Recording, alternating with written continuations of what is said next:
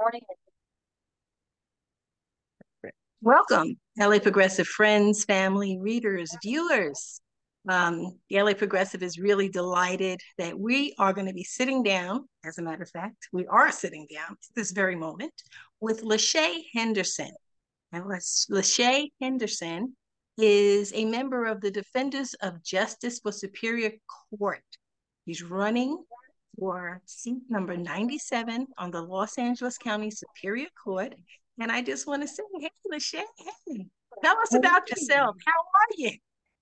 I'm doing great, and it's such a pleasure to be here with you.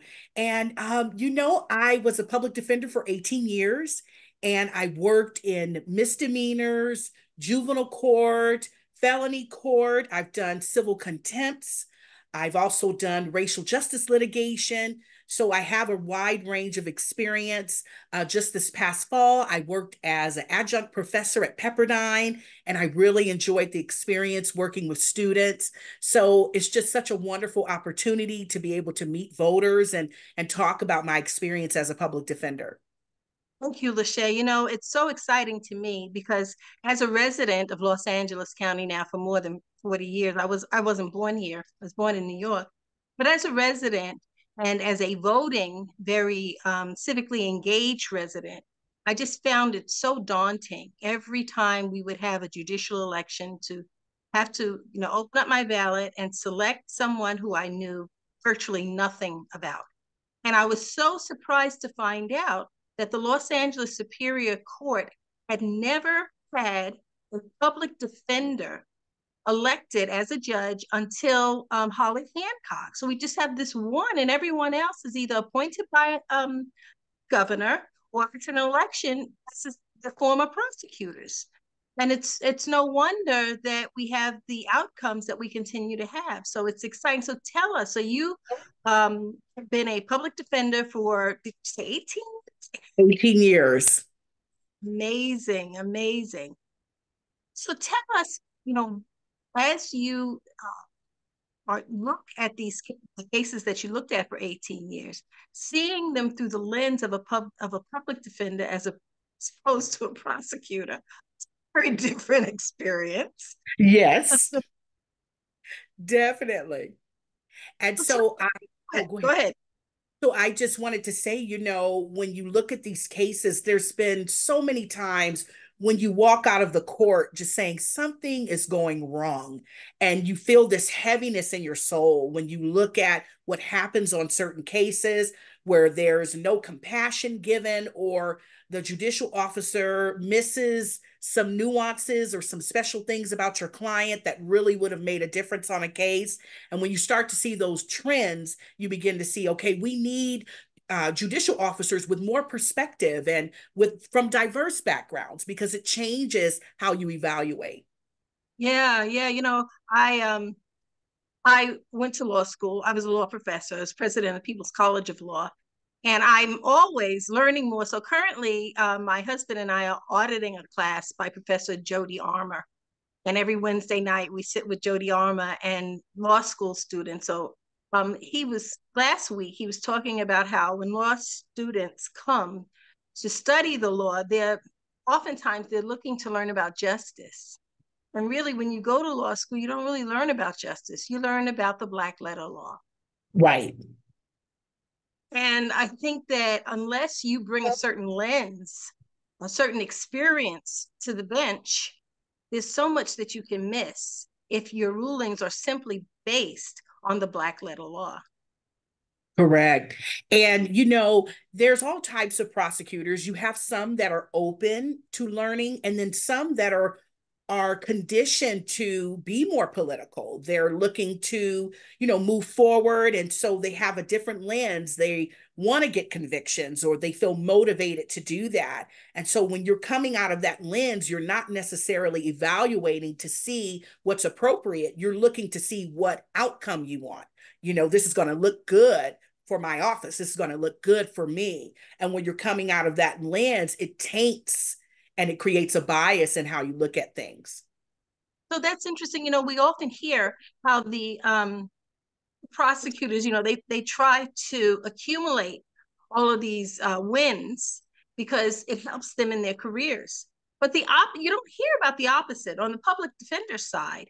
You don't hear how the wins somehow help you with your career. So I thank you for bringing that point in. Now, I want to talk a little bit about the vast majority of people currently today that are sitting in LA County jails and how approximately 44% of them are legally innocent because they are there for pre-trial. And the LA defenders, the La Defensa, fights against pretrial incarceration. Can you talk about why you support the idea of fighting pretrial incarceration? Well, it's devastating to members of the community to be in custody all the way to your trial. Let's say you have a misdemeanor, a domestic violence case, you're fighting it. There's evidence that your lawyer has to investigate. So you're sitting in custody, losing benefits, losing time at work. And then when you get out, you're devastated. And we don't want to create a system where when you come out, you've lost everything. We want people to be able to maintain their jobs and maintain their lives. And there's so many things you can do to promote public safety. You can order the person to do AA meetings while they're waiting for pretrial. You can order them to do classes or to do something in the community that will facilitate them learning as they're waiting for trial. So it's so important that people are able to maintain their life because it prevents recidivism. If you go back out into the community and you have nothing, you go back to your old life. You go back to what you know. But if we allow people to rebuild and still have their life as this is going on, they can maintain and then move forward. Yeah, okay. Before we move on to talking about all of the different areas of the law that as a judge you would be responsible for, let's talk a little bit about your beginnings. Where'd you come from? Well, I grew up in South Central Los Angeles. I went to high school at Hamilton High School. I loved it there. I love to sing. I write poetry. So it was a wonderful place to learn. And then I went to Cal State Fullerton, which is local to me here in Diamond Bar. And then I went to Pepperdine for school. And so I thought I wanted to be a DA. Time that I was in law school, I experienced a lot of loss. My mother passed my first year. So I was commuting back and forth from Malibu to Diamond Bar to take care of my family. And after I graduated, my father passed. So I ended up shifting into becoming a guardian at 22. And they came to my home to see how I was taking care of my siblings and decided to make me a guardian. So while I'm studying for the bar, I'm taking care of my siblings and, having to go to court. And I remember going to court for my brother. And I was advocating for my brother to get mental health services because we had lost our parents. And the public defender there at the time was Rita Smith. She said, "You know what? I think you should be a public defender. You've got the heart for it." And so that's what motivated me to apply. And that's how I ended up working in the public defender's office. And I enjoyed being a public defender and fighting for people, but there's another side that you see. You see the cross-cultural disconnect. You see prejudice towards Black defendants, Latinx defendants, and also sometimes towards me as a Black woman. And so when you start to see those trends, it weighs heavy on you. And that's why I want to be a part of changing that fabric and changing it. And two, you walk into my courtroom and it's an experience. And it's an experience of justice where everyone is heard, where everyone is listened to. It's an opportunity to have a conversation where evidence is offered. And I haven't made a decision until I've heard the evidence instead of deciding which way I'll lean before I've heard anything. That's amazing. And then speaking about your brother, talk a little bit about your work in private practice, teaching juvenile rights and so on. Oh, yes. So it's been so rewarding. In the fall, I taught juvenile rights, and juvenile rights is really fascinating because you've got the dependency part of it, which deals with if parents are negligent. So you're looking at the law in that regard. And then when you're looking at delinquency, it's two-part. It is the actual criminal law, and then the mitigation portion where you're getting experts. You're looking at programs for juveniles. You're coaching, you're mentoring in the hallway. You know, a lot of public defenders, you'll see them in the hallway talking to the kids, talking to the parents, getting programs. So it was wonderful to be able to talk about that in the law school context. The students were so excited to hear about what goes on in court. And I really wanted to encourage them that you have a call on your life, you have a passion to pursue that passion. And they received it with so much joy. The papers they wrote were amazing. The other thing that I've been able to do is work with my local church, a Greater Good News. They want to expand classes for people that want their record expunged. And so we want to plan to do some classes at the church and really help people get back on track with their lives. So it sounds like what you are supportive of is a restorative type of justice instead of retribution, retaliation, and revenge. You seem to be more interested in redemption, rehabilitation, restoration. And there's just, Absolutely. I mean, when we think about the recidivism rate in the state of California, you really can't deny that we need restorative justice. We just cannot continue to cage people. Yes, and I agree. Restorative justice can take on so many forms. You know, it's like I said at pretrial, assigning classes to the person while they're coming to court for a DUI.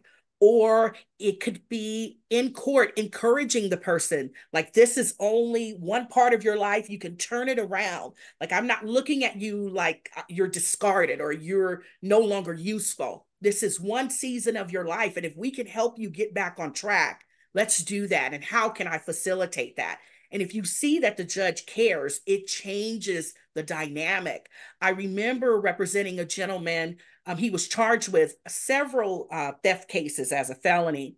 And we really didn't have a strong case. He was on video taking the items, but he didn't want to accept an offer because he didn't feel safe to. And so he was just like, Miss Henderson, I don't want to accept an offer. So we were continuing the matter to try to make sure we got a good deal. Well, we came out in court and the judge that day recognized him. And she was so nice to him. She talked to him and said, I remember you.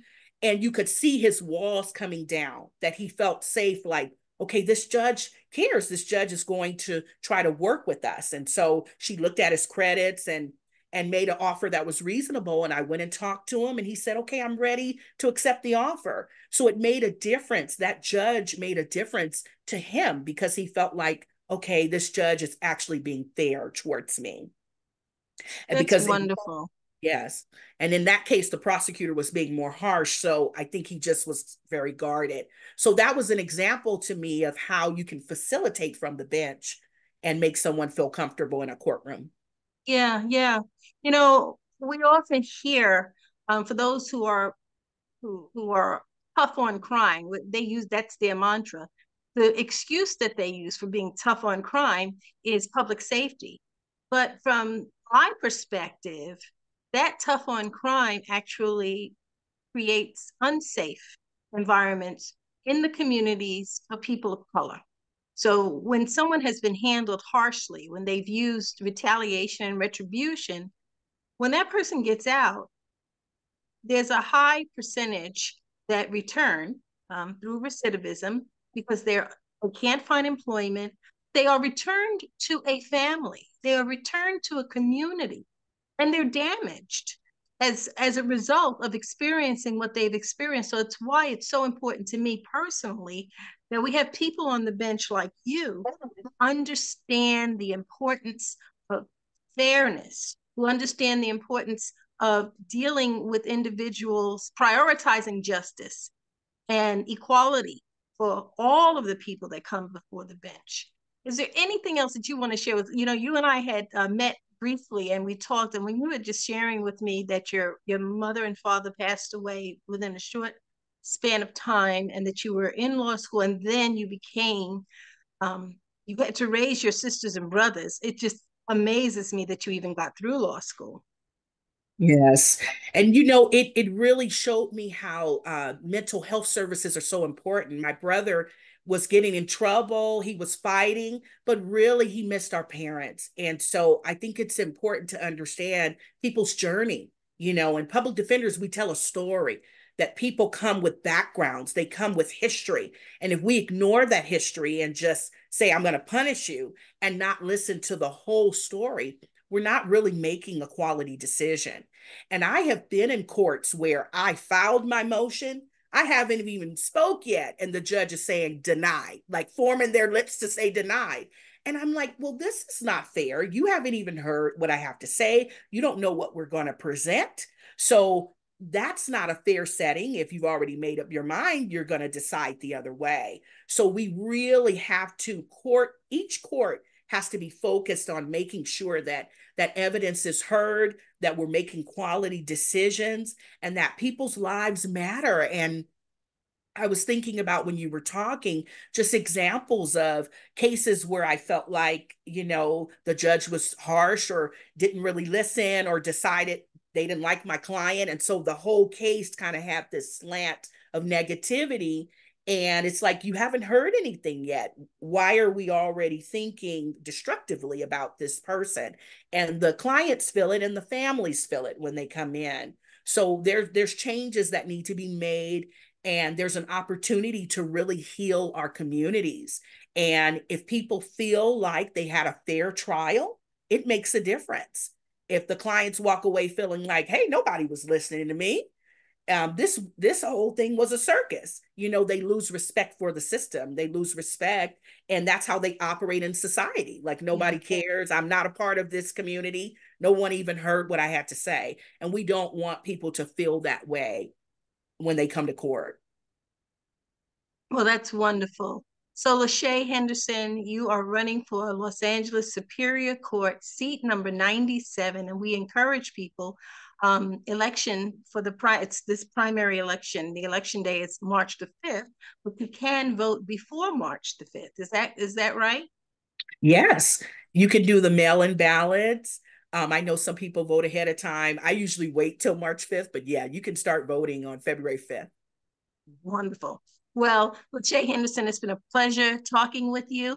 I look forward to seeing what happens in the near future for you, and we're rooting for you. The Defenders of Justice for the Superior Court is a wonderful organization, and they do a great job vetting. The LA Progressive works with the Defenders of Justice to share this information with our viewers and our readers. So thank you again, Shae Henderson, and best of luck to you.